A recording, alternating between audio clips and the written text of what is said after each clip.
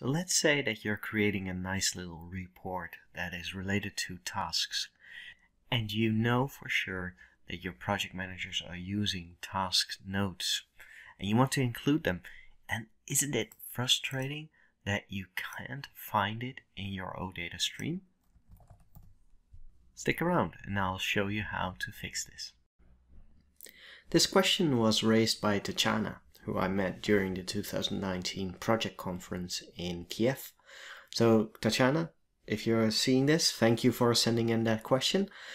And for everyone, make sure to subscribe and smash that like button if you want to help out and be notified about new content on the Project Corner. So let's have a look at what the exact issue really is. If I navigate to any of the projects within an environment for Project Online, I can, for instance, navigate to the Risky project. I already have it open here. And what I see here is that I have a task with notes, and I have this is a note hanging here, but there is no way that I can grab that note using the out-of-the-box OData in Project Online. There is simply no notes in that environment. So how would we tackle this? It's actually quite simple. We create our own personal notes. So let's do that right now, where I will navigate back to the project center, and I navigate to project and PWA settings. I navigate to enterprise custom fields and lookup tables. And from here, I'm going to create a custom field that is actually a formula looking at the notes within the task. So let's do that right now. I click on new field. And I'll give it a simple name, and I'll click on formula. Just make sure that you have it on a task level. Set it as text and have a formula, and use the brackets and last brackets as well. And there's a warning here, and we'll get back to that at the end of the video because there are two notes that I want to make about this solution. So let's click on save. And now what you need to do is you need to be aware that these changes only happen once a project is republished with that information. So what we need to do is we need to close project. I will not save it. And I'll reopen project. Navigating to my MVP environment.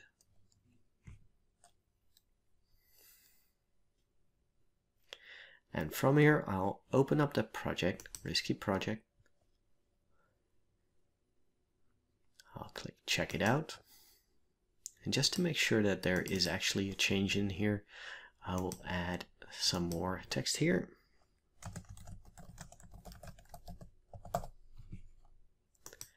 Click on OK, and I will publish that information. So heading over to info, clicking on publish, and just waiting for everything to synchronize to the server. Now, did you know that you can already leave the project when this little button shows up here? Just have a look.